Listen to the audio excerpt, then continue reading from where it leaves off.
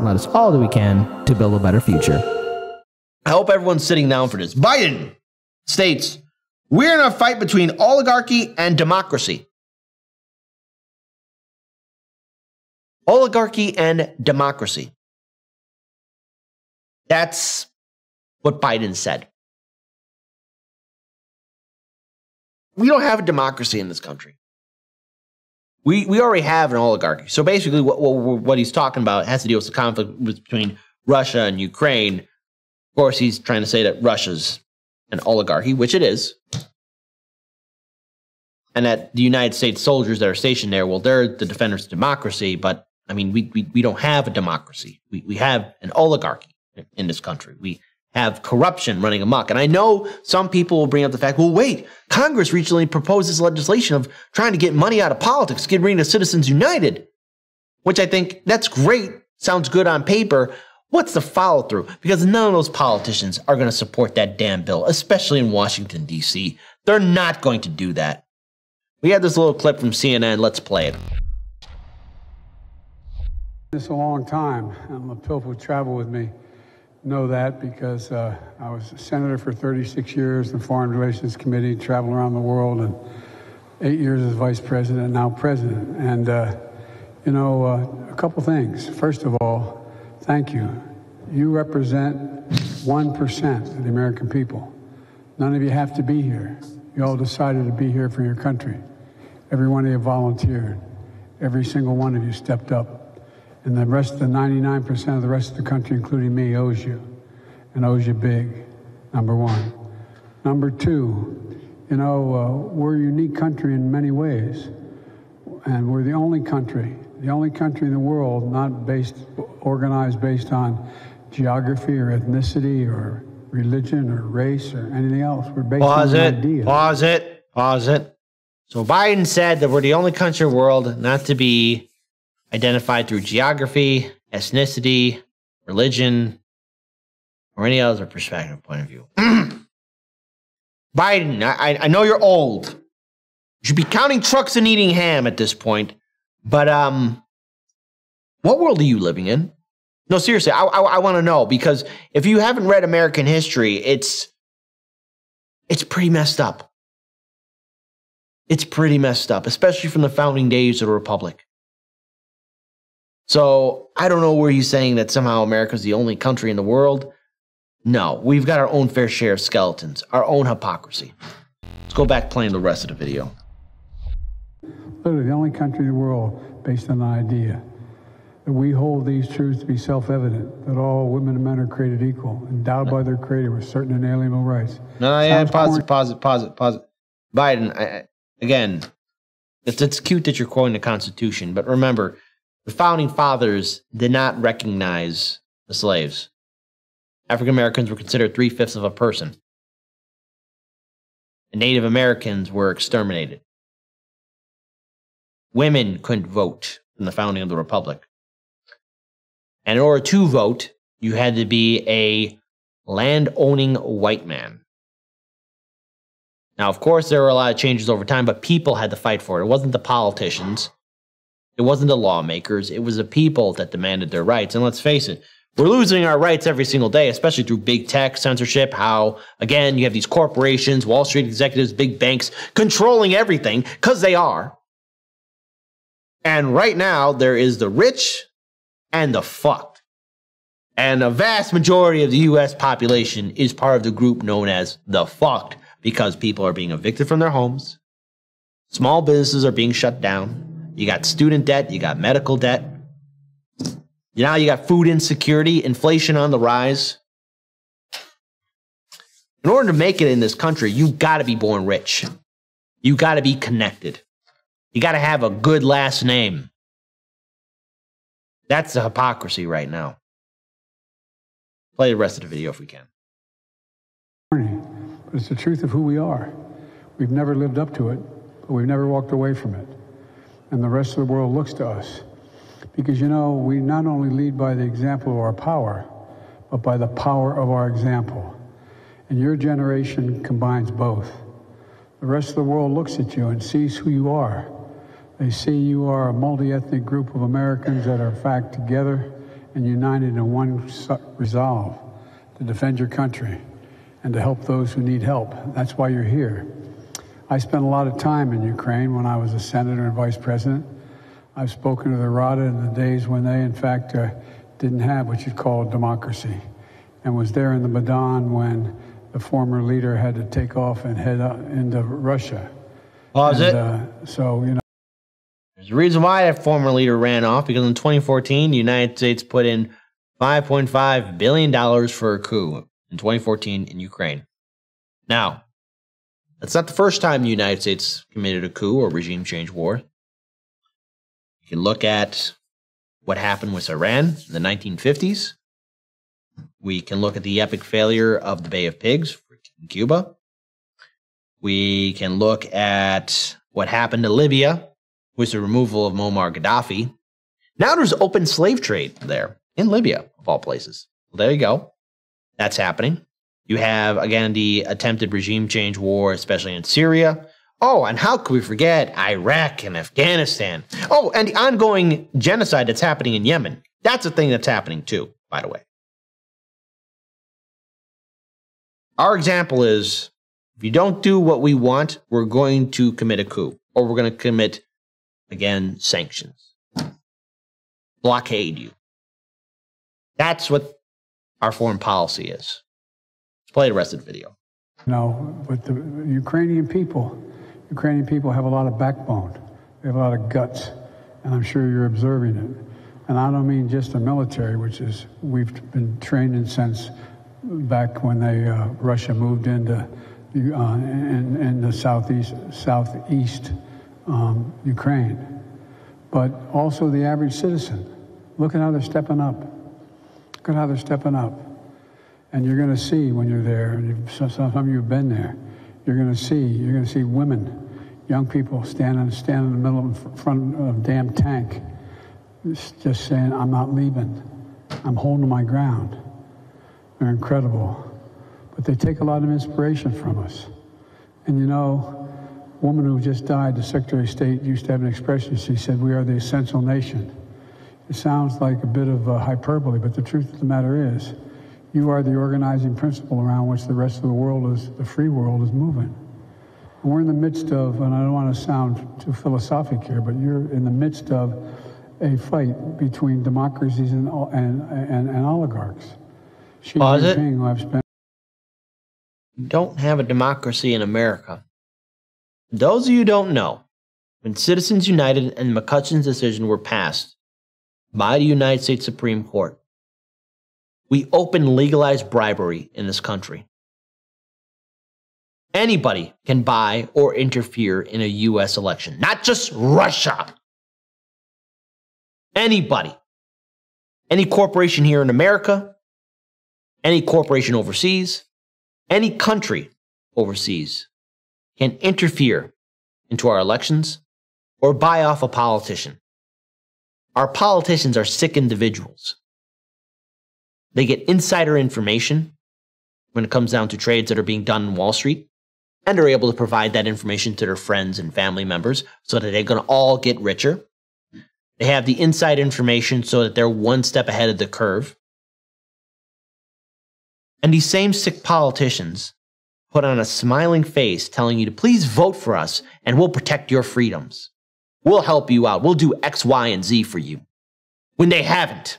In 2020, they abandoned us. In 2021, they abandoned us again. This year, they're going to be asking you for your vote, and then they're going to give you the middle finger and abandon you again. These politicians don't care about us. They don't think about us. They don't like us. And you have many of these politicians who've been in office for 10 years, 20 years, 30 years.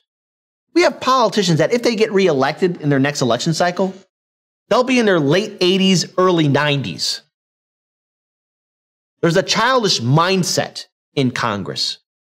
And the people at the helm are children, but yet they have a lot of power. They have the mentality of children, basically. And these politicians, they don't share power. They don't make your lives easier. So this whole idea that it's an oligarchy versus democracy, it's really been oligarchs versus oligarchs. When's the last time the American people were properly represented and taken care of in this country? When was the last time that our government actually helped us out?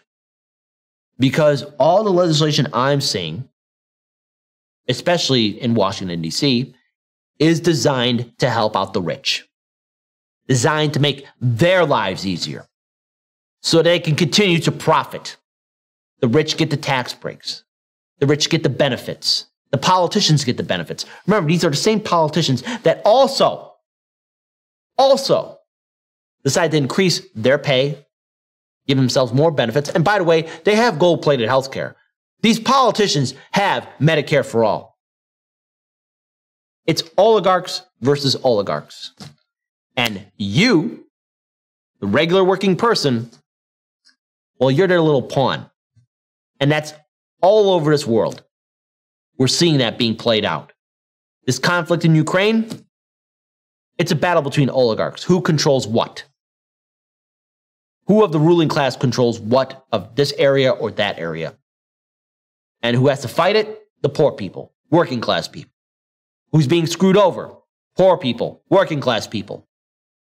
You know, these politicians who live so comfortably, who eat their fancy foods, actually maybe take a pause in their moment in life and think, gee, I'm living pretty well. What about the rest of my people? They don't think about their constituents. Look at how we had United States Senator, Democrat, former activist, and even former Green Party, Senator Sinema. We've covered on this show numerous times how she's walked away and ignored her constituents. How she apologized for people interrupting her conversation with some of her oh-so-fantastic friends in Washington, D.C. Same thing with Manchin, how he was talking down to activists and organizers when they were demanding the Build Back Better be passed. He was in his yacht, an awesome big yacht, and he was saying, I listen to you, I care about you. Then he went right back to drinking his martini. That's for all these politicians. And how could we ever forget our wonderful progressive politicians in the Democratic Party when we need them the most for forced to vote for Medicare for all, or forced to vote for 15, or to march for Medicare for all, or the three-day general strike summit? Where were they at? Nowhere. AOC has time to go to an awesome little dance party wearing a fancy dress that says tax the rich. Okay, sounds good on paper. But even she's not doing a damn thing. And Bernie, well, he's nothing but doing his little cheerleading dance for the Democratic Party. It's oligarchs versus oligarchs. If we can, let's play the rest of the video. Spent more time with, they tell me, than any other world leader. Points out to me he believes in China that democracies can't succeed in the 21st century. The reason is things are moving so fast, change is happening so quickly, that democracies require consensus. And we can't put together consensus as quickly as autocrats can.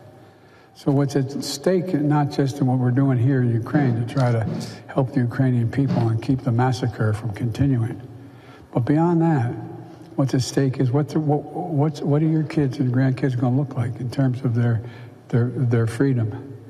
What's happening? The last 10 years have been fewer democracies have been formed than we've lost in the world.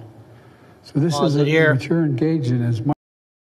Notice those words he said, that there's fewer democracies being formed in this world than in the last 10 years. Gee, I wonder what's going on in those last 10 years, you know? Oh, I know. U.S. intervention. We've been interfering with other countries and their political governments and their elections. But it's not been the last 10 years, Biden. It's been happening under America's watch for quite some time.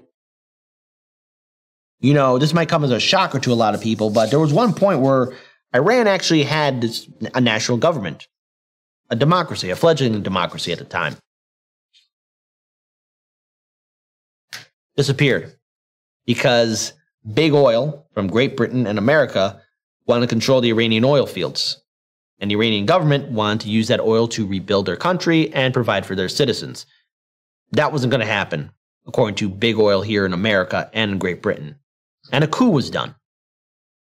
We replaced the government with a dictatorship, And that dictatorship oppressed the people. And I think we all know what happened to that dictatorship. It was replaced by something far, far worse. But that's because of the legacy of America. We're interfering with other countries' elections. We've been doing it for some time. Read the book, Confessions of an Economic Hitman. It's a very real thing. We've been interfering with other countries' elections. That's not how a democracy should act. But that's what America's been doing. Let's play the rest of the video. Much more than just whether or not you can alleviate the pain and suffering of the people of Ukraine. We're in a new phase. Your generation, we're in an let's pause it here. About it. A little humorous note. We are not in a new phase. We're keeping our original phase right here. Okay? I want to hear any of this other BS from Biden. No new phase. I want to keep the original phase. All right, so let's play the rest. Every 4 or 5 generations that comes along and changes, fundamental change takes place. The world ain't going to be the same, not because of Ukraine, but I'm not going to be the same 10, 15 years from now in terms of our organizational structures. And the question is, who's going to prevail? Are democracies going to prevail and the values we share, or autocracy is going to prevail? And that's really what's at stake. So what you're doing is consequential, really consequential. And as I said to a group in the dining room, you all in the chow mess hall, the fact of the matter is that you are the finest, this is not hyperbole, you are the finest fighting force in the history of the world. Let me say it again. The finest fighting force in the history of the world. Part of the reason is you've had to fight so much for the last 20 years. Pause it here. There's been reasons why we've been fighting those wars. For war profiteers and big oil. Let's look at the big lie in Iraq, weapons of mass destruction. Turns out there were no WMDs there, Biden. And the Obama-Biden administration could have done something to hold the Bush-Cheney administration accountable for their actions. Accountable for their lies. But oh no. Under the Obama-Biden administration, we went from 2 wars, from Iraq and Afghanistan, to 7. An ongoing genocide happening in Yemen, Syria, Libya, and so much more. So for the past 20 years, we haven't seen peace in our time. It's been ongoing conflict after intervention after intervention, all to help out big oil, Wall Street executives, bankers, the top 1%. Because everyone has to earn a profit. There's reasons why it's happening. It's because it's the U.S. instigating this problem. Let's play the rest.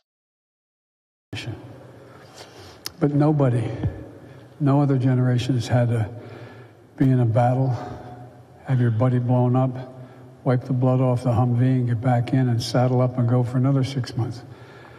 Second time I flew in, I've been in and out of Iraq and Afghanistan about 40 times, 38 times.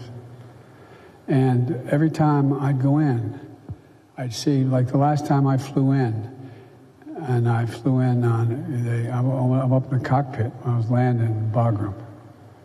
And there were 6 people came up with the cargo, basically, while I was flying. And I said, how many of you is your first tour of duty? Not one person raised their hand. Second tour, not one person.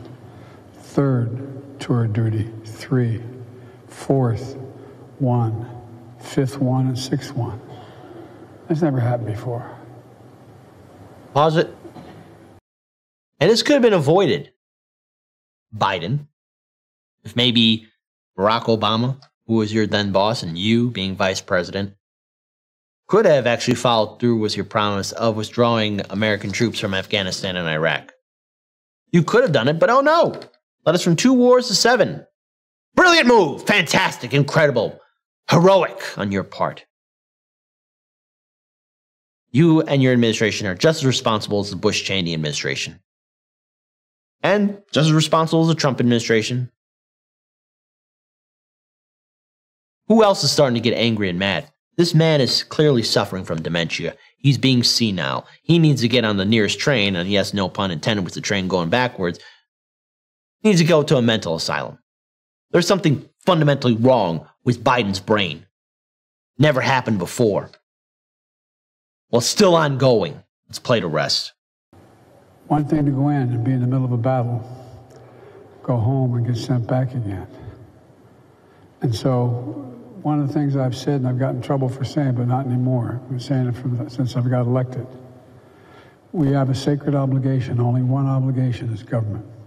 We have a lot of obligations to the elderly, the poor, children, etc. Only one sacred obligation: to equip those that we send to war, and to care for them and their families when they come home. Pause it. And so, right here, Joe. That's for you. Veteran suicide rates have been at their highest since these conflicts began. I myself am a former veteran, or former Marine. I'm a veteran. And there's a lot of my brothers and sisters who've served in different branches who are struggling with a lot of issues. And yet this country is not taking care of them. Yeah, they support the troops, but screw them when they come home.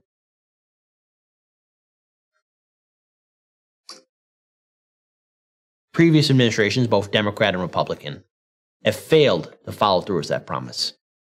And they're going to continue to fail to follow through with that promise because all what they care about, these politicians, these oligarchs, is their bottom line. They see people as pawns. They don't see us as living people. They don't care about what we have to go through. So this whole idea of him right now saying, oh, we care about you. We support you. We're going to make sure you're taken care of. That is a lie. Play the rest of the video. you all are an amazing group of women and men. And I just want to thank you for your service. As your commander-in-chief, I mean it from the bottom of my heart. As I said, it's not new to me. My son spent a year in Iraq. He spent 6 months in Kosovo. Won the Bronze Star, the Conspicuous Service Medal, and other awards. Proudest thing he ever did was put that uniform on. Like many of you, he didn't have to go either. He was the Attorney General of the state of Delaware in the Delaware National Guard.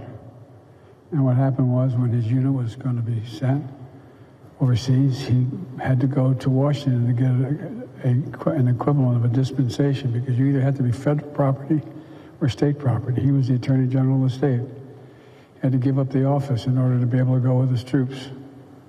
The point is, but there were hundreds and thousands of people like my son, like all of you. So thank you. Thank you, thank you, thank you. And it's not only what you're doing to help the Ukrainian people.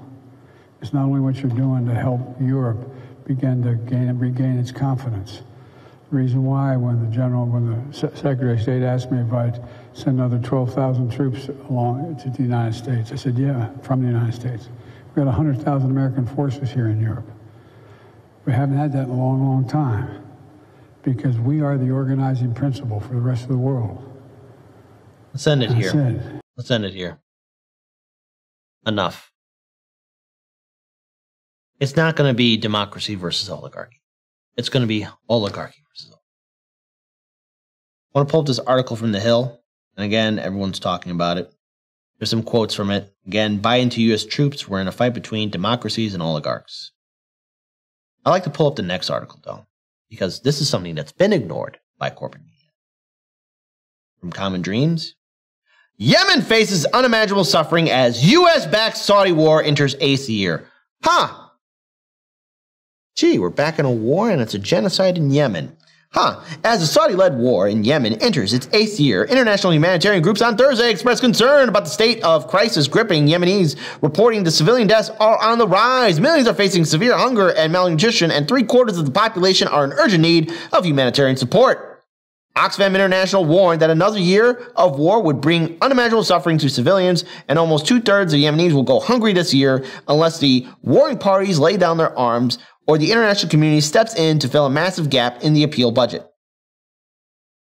According to the international organization, the Yemen humanitarian response plan is currently 70% underfunded and has left 17 million people facing acute food insecurity, with predictions that the number will rise to 19 million by the end of 2022. After 7 years of war, Yemenis are desperate for peace. 7 years of war. So 4 of that was under Trump. And that would mean that the other 3 went, the other administration that came before Trump. Don't remind me. Hang on. My brain's working. Barack Obama and Joe 30330. That was the previous administration before Trump. So, U.S.-backed, by the way. U.S.-backed war. Let's say it again for the people in the back.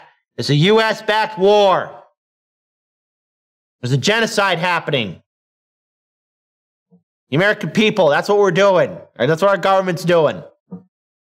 Back in that. All right, great. Y'all got it? Good. All right. The war has caused severe economic shocks throughout Yemen, causing a fuel crisis that has, at times, seen a 543% increase in oil, as well as drastic increases for essential items such as food, water, medicine, making them unaffordable to many. Russia's invasion of Ukraine has also further exacerbated Yemen's food crisis, as the country imports 42% of its grain from Ukraine and prices have already started to rise. In addition to food, water, and healthcare shortages, Yemen's infrastructure has also been ravaged by war. Humanitarian groups say that civilian deaths and injuries have doubled since the United Nations did not renew the group of eminent experts in October of last year, a monitoring program that was documented human rights abuses in Yemen. According to the IRC, over 19,000 civilians have been killed or injured from airstrikes alone since the beginning of the conflict in 2015. January of this year saw the most casualties in 1 month since the war began, with 139 civilian fatalities and 187 civilians injured. Over 300,000 people have died as a result of the more than 7 years of fighting, and over 4 million people have been forced to flee from violence over the same time period. Hey, were any of those refugees taken care of, just like how we're taking care of the refugees in Ukraine? Something we should bring up. Human rights groups and some Democratic U.S. lawmakers have been calling on the U.S. government to end the multiple sales of million-dollar arms and contracts to the Saudi regime and end its culpability in the humanitarian crisis in Yemen.